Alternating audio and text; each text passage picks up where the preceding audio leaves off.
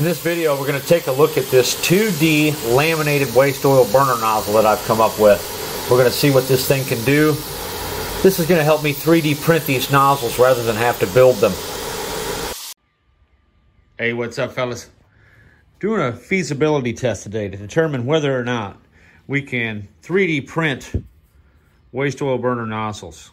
In this case, I've built a waste oil burner nozzle out of a 3-plate lamination of 1/8 inch stainless steel plate. And inside of here is a divergent convergent nozzle. But I'm learning some things about divergent convergent nozzles that I didn't know. The first and biggest problem being they don't work under supersonic conditions. So your average air compressor situation typically isn't going to achieve this. So the following is a simulation of subsonic flow. You get these eddy currents taking place in your divergent nozzle, and that's why we are seeing the spray pattern coming out of this nozzle is just not even. This right here, they're the same, but you're still getting that swirl pattern. They're the same, meaning the diameters. This right here is a divergent cone, and look at the spray pattern. We're not getting, there's not enough pressure for it to be even, so you get these vortices and eddy currents in there, and we'll take a look at that by spraying the air on my fingers here. Okay, in this little illustration here, we can see how altering or tampering with the flow can cause it to flip from the left or the right side of the discharge on this nozzle. Right now we're on the right side. I just mess with it a little bit here, and you can see now it's spraying out of the left side of the nozzle. You can tell where it's indenting in my finger. So by tampering with the flow, we can cause that to happen. It's going to spray out of the left or the right side. Because we are at subsonic flow, we are getting this event right here, where we're getting a jet coming out of one side or the other. Okay, so the first test, we're not going to use a pump. This particular nozzle will only siphon fluid at just below the choke point. Once you've exceeded the choke point, pressure actually starts to travel up into the Ventura tube. So the geometry is limited without a pump. But we are also going to try the same test with a pump, because after all, we're just trying to make an awesome atomizer.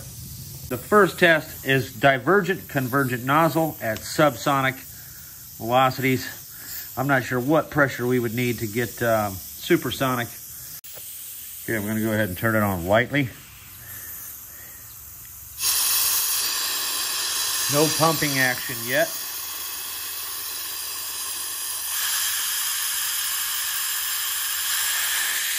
Okay, it's starting to pump the fluid just now. Here it comes. Okay, when it comes to the Ventura and when it comes to convergent divergent nozzles, inside the throat there's something called the choke point that takes place. And once you exceed the choke point, you are no longer producing a vacuum. So we're going to observe that here. I turn the air pressure way up, past what this particular setup can handle, and you can see we're now forcing air through the Ventura. We're the exact opposite of drawing a vacuum. But take a look at the spray pattern on the floor there. Notice how it's going towards the right? That's that strange flow we saw in the simulation taking place. So we do want to avoid that because we're subsonic. We're just not going to get that. But when the water's present, it doesn't seem to do that. All right, test 2. We're going to be using a pump this time. I have a simple 5 to 9 psi fuel pump connected to a PMW. Or PWM, I'm sorry. And we're going to see how well of a mist we get when we go past the choke point on the Ventura and are no longer able to draw a vacuum. So, alright, so here we go. You can see it's got a pretty good spray pattern to it. Definitely enough fuel coming out of there for some good combustion. And I set up a better area where we can see this thing in action. That is a fantastic atomization cloud there. I think this is going to make a great burner nozzle.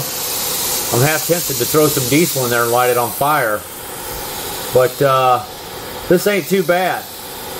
we can definitely work with this. Now, I'm going to modify the interior geometry of this thing and do some testing with different shapes. You can see there we're getting that predominant right side shift when the water levels drop down real low. When the water's present to full effect, we lose that phenomenon, and now we're spraying out evenly. So it's not a big deal when you've got sufficient fluid flow. However, I think I'm still going to veer away from the divergent convergent nozzle and just go with the divergent nozzle setup, because we are subsonic. That's going to give us the best effects, just having a straight hole with maybe a little bit of like maybe a 1/4 inch of a tunnel, a 1/4 inch of a nozzle distance, I should say. Give it time to straighten back out after it comes out of the Ventura area. So this is working out far better than I could have ever imagined. This was just made out of some pieces cut off the plasma table, laminated together, and then welded on the outside without even using welding rod. I just used the metal itself. So that's going to be pretty convenient. And I can't see any reason why we wouldn't be able to 3D print this using a metal sintering process. It's going to be an expensive machine, but anything to get away from having to build these nozzles all the time. Because the way I do it now, after they're built, they then have to be aligned. The little tube cap stand in the middle is a pain in the neck to get straight. This has none of that. You could run this thing over with a truck almost and it would still be fine. It's so durable. So I definitely like what I'm looking at here. The atomization cloud is amazing. That sun makes it look like I got a white hot fireball going on the end there, doesn't it? So this is what we're going to be doing in the next couple of days, is testing out these things. I'm going to probably build a burner for this thing tonight, and we're going to see what this thing will do on some diesel fuel in the morning.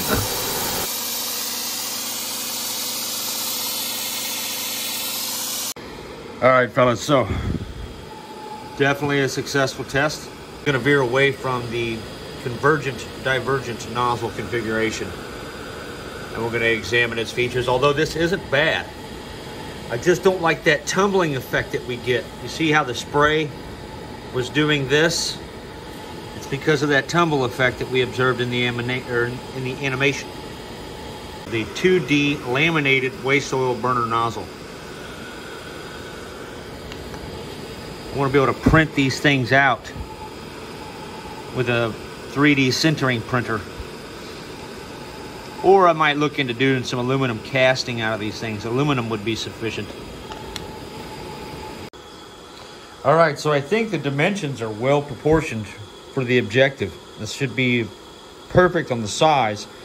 The geometry just needs altered a little bit.